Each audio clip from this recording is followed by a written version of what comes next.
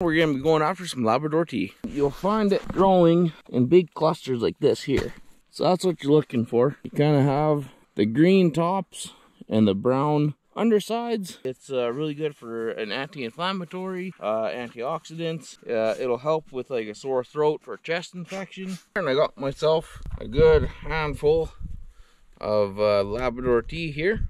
Take these leaves here, and what I'm gonna do is I'm just gonna strip them off, and I'm just gonna throw those right in. Maybe a quarter of a cup of these leaves. Boil them for just about a minute, and then I'll turn the heat off, kind of let it steep for another couple of minutes. Get out of here, you stupid plane.